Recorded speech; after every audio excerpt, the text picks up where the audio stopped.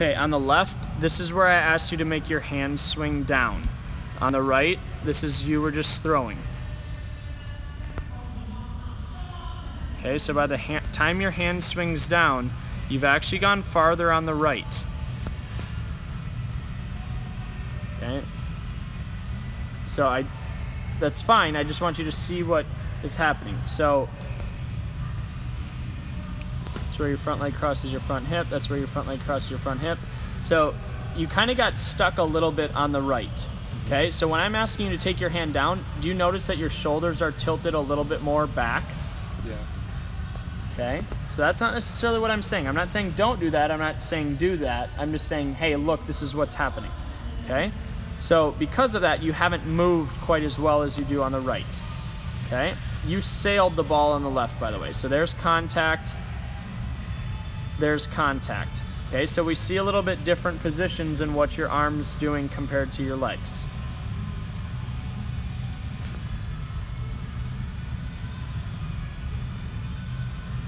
Okay, you actually went farther here. You can see the distance between your back foot and the rubber.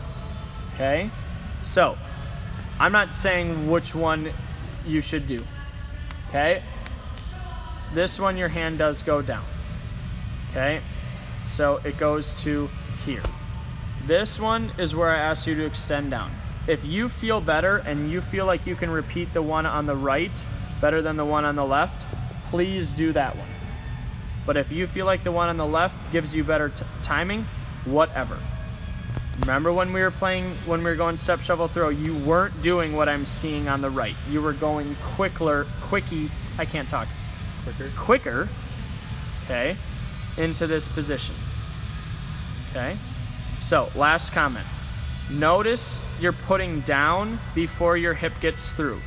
The fact that you create elite levels of hip and shoulder separation is because of how late your arm cocks in relation to foot strike. So that's what allows you to create separation, is that you're hitting with your hand flat to the ground. Okay? In both situations you're hitting. But notice that you do have a little bit better of hip drive on the left when your hand went down in relation to foot strike. Okay? So at the end of the day, can you be feeling these things? Can you understand what's most important? Okay? By the time I get my foot down, I want to have driven my hips through. I want that back leg to have finished its drive. I want to have finished its extension, and I want to time up my arm with that. Everything should start from the ground up. Okay? So again, I'm not saying arm swing on the left was better than the right, or the one on the right was better than the left. I was just showing you differences.